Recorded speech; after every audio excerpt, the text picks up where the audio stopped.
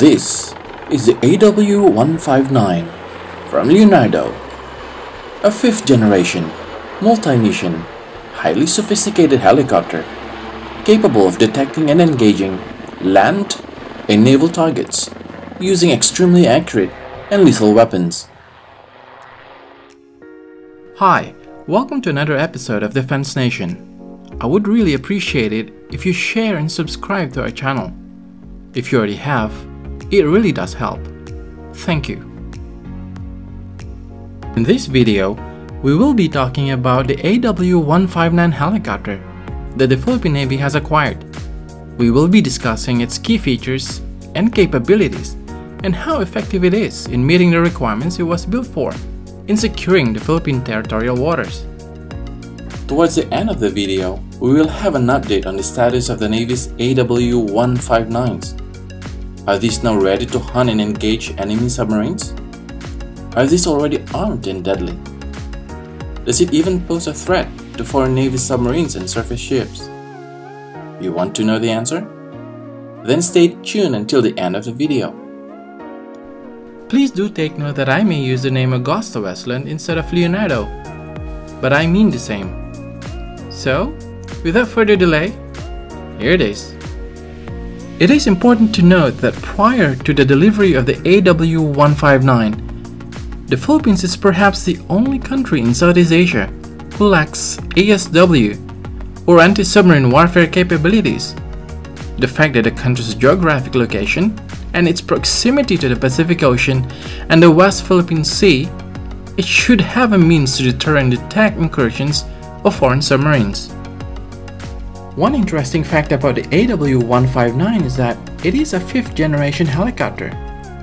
It means that the Philippine Navy has become an operator of one of the latest technology-packed and mission-capable helicopters in the world. And the Philippines is one of the only 3 countries operating this type of helicopter at the moment. The other 2? The United Kingdom and the Republic of Korea. Perhaps one of the reasons why the Philippine military acquired an ASW helicopter is to complement and extend the capabilities of its new purpose-built guided missile-armed Jose Rizal-class frigates built by the South Korean shipbuilder Hyundai Heavy Industries, which I will feature next time. The Philippines Department of National Defense and the Armed Forces of the Philippines was successful in its first attempt, back in 20th of May 2014, to secure a winning bidder for its anti-submarine acquisition project. And on the 4th of November on that same year, it made another attempt with the same approved budget of 5,400,000,000 pesos. Max Defense Philippines reported that there were 4 companies who attended the bid and offered their products: AgustaWestland with the AW159 Wildcat, PT Dirgantara Indonesia or PTDI, who teamed up with Airbus Helicopters, offered the AS565 MB Panther, Bell Helicopter Asia, Entrepreneur Group with a navalized variant of the Bell 412, and lastly, the Israel Aircraft Industries, who was expected to collaborate with a helicopter manufacturer or supplier and integrate the various systems for a navalized variant. In the end, as we know, AgustaWestland won the bidding. In 1995, the British government announced that the Royal Navy will replace its existing Westland Lynx helicopters and will purely operate using the Merlin helicopters, which is the AgustaWestland AW101. Please do take note that the former was first introduced way back in 1978, compared to the newer AW101. The designers chose a turboshaft engine LH-TAC T800 to power the helicopter. LH-TAC, which stands for Light Helicopter Turbine Engine Company, is a joint venture between Rolls-Royce and Honeywell. Finally, on 24th April 2009, AgustaWestland designated the future Lynx as AW159 and will be known as Wildcat to the British military service. On 12th of November 2009, the first AW159 made its maiden flight in AgustaWestland's headquarters in Yeovil, Somerset, United Kingdom.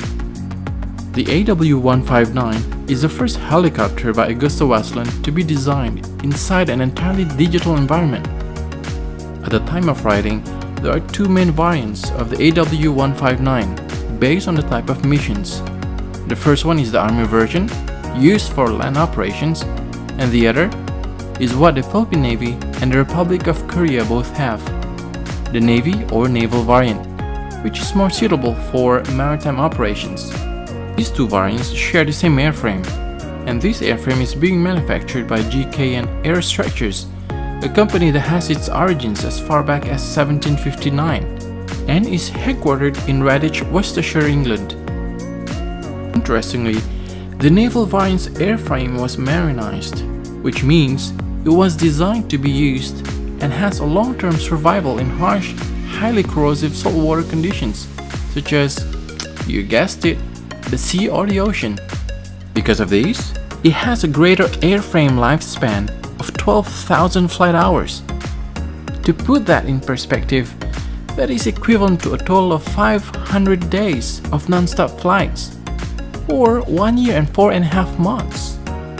Well, no one has ever flown that long anyway. The naval variant with its distinctive nose is equipped with Selex Galileo Sea Spray 7400E AESA radar. AESA stands for Active Electronically Scan Array. This radar technology supports multiple modes that allows it to perform various tasks such as synthetic aperture radar mapping, as well as sea surface search.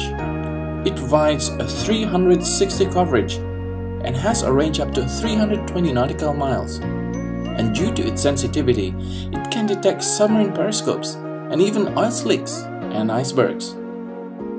An L3 MEMX 15DI electro-optical infrared mounted on its turret, which is ideal for medium altitude covert intelligence, surveillance and reconnaissance, and search and rescue missions.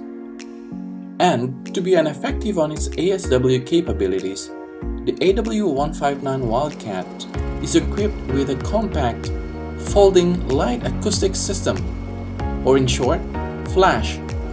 It's an active dipping sonar from Thales.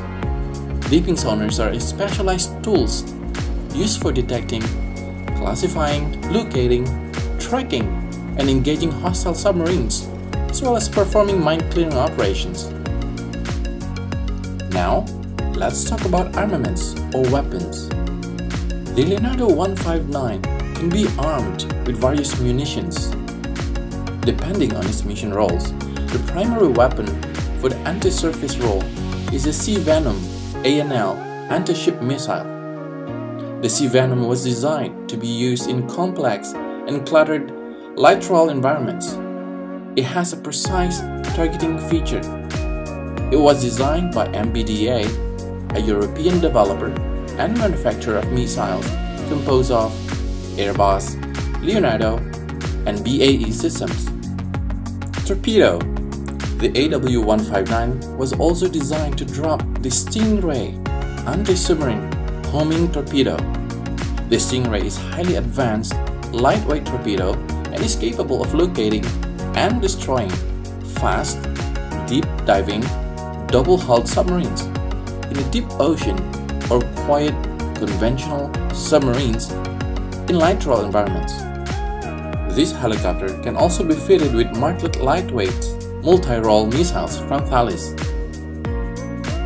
With the Philippine Navy's two AW159s, each are equipped with LIG Next 1 K745 Blue Shark lightweight anti-submarine torpedoes from South Korea. It is capable of penetrating 1.5 meter thick steel. The Blue Shark tracks and engages targets using the acoustic signature of enemy submarines. It has a range of 19 kilometers and has a speed of more than 45 knots or more than 83 kilometers per hour. According to reports, the Blue Shark torpedoes have been delivered to the Navy, so it's just a matter of time before we see these attached to the Wildcats. Rafael Advanced Defense System, a defense technology company based in Haifa, Israel, supplied the Spike and Loss or non-line-of-sight missiles, and at the time of writing, it is known to be the longest range air-to-surface missile currently available for helicopters, with a pinpoint accuracy and high hit probability. The spike and loss is electro-optically guided and has a range up to 25 kilometers and has the ability to switch between targets while on flight. The Philippine Navy's two AW159 Wildcat helicopters were delivered in May 7, 2019, after a delay of half a year, but in spite of these were officially commissioned on June 17, 2019. Commissioning is the act of placing a military equipment, in this case the helicopter, in active service. The remaining mission essential and operational trainings has been temporarily stopped due to the ongoing travel ban on all foreign nationals, so the instructors from the UK are unable to fly to Manila due to travel restrictions. Part of the training will be the all-important deck landing operations and eventual integration of the AW159s to the BRP Jose Rizal, who recently concluded its participation from a 2-week Rim of the Pacific or RIMPAC 2020 naval exercises held off the waters of Hawaii. Part of the said training will include the deeping of the AW159's flash sonar from Thales and other sensors in conjunction with the BRP Jose Rizal. The deeping of sonar means that the helicopter is attempting to detect a submerged or submarine contact. And with this act and the successful conclusion of all the trainings, it will signify that the Philippine Navy has become a more potent adversary in the waters surrounding the country and more capable in securing its vast territory. It will have more power to engage and deter unwarranted incursions in its waters. This made our Philippine Navy a more modern Navy. If you want us to feature more military acquisitions, or if there are important things I left out about the AW159 in this video, or things that the Navy should have ordered more of these helicopters, or perhaps bought from other manufacturers, please let us know in the comment section below. It would be great to know your opinion.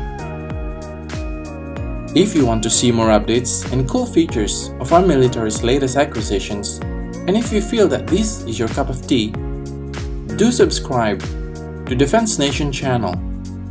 There are a lot of things you'll find interesting. Well, that's it for now. See you again next time. And again, as always, thank you. My name is Mac, and you've been watching the Defense Nation channel. Have a nice one.